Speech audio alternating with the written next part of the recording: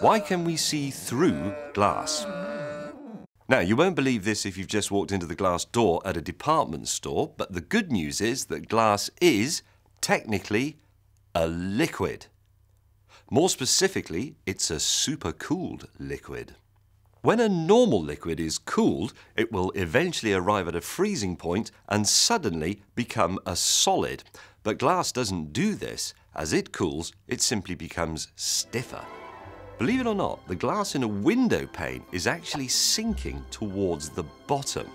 Although this is happening so slowly, it would take many millions of years before it formed a puddle on the windowsill.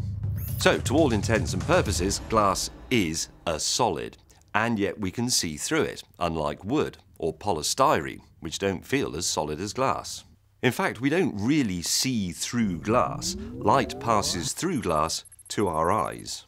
Light can be thought of as tiny particles called photons. And when these photons strike a material, they are either absorbed, reflected, or transmitted. It all depends on the molecular structure of the material the light hits. Because glass is technically a liquid, the molecules within it are not ordered into regular crystals. They are just randomly scattered about. So, in simple terms, light can just find its way through. In more complex terms, the atoms that make up glass have very low energy levels. To absorb or reflect light, they would have to jump from one energy level to the next, and light simply doesn't have enough oomph to make them jump. So, it just passes straight through. It's worth remembering, though, that we're talking about visible light here. At the invisible ultraviolet end of the spectrum, light does have enough oomph to make the glass atoms jump around. So even plain window glass will block out ultraviolet light. It's why you can't get a suntan in a greenhouse. By fiddling with the composition of glass and adding other substances, we can block out other parts of the visible light spectrum.